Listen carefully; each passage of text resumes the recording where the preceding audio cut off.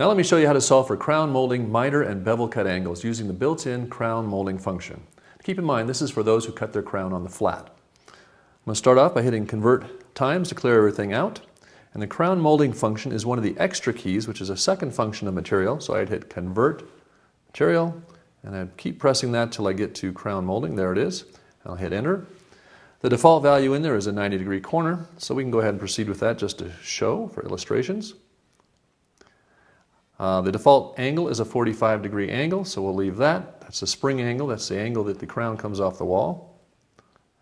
And so your miter angle would be 35.26 degrees, and your bevel angle would be 30 degrees.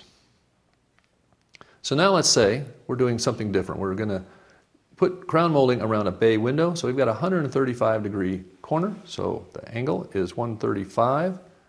Enter that. And we're going to use 38-degree spring angle crown. So 38. Enter there. So our miter angle is going to be 14.31 degrees. And the bevel angle, 17.55 degrees. It's just that easy. So that's a quick overview on how to use the crown molding function. For more details, you can download our user guide at www.calculated.com/support.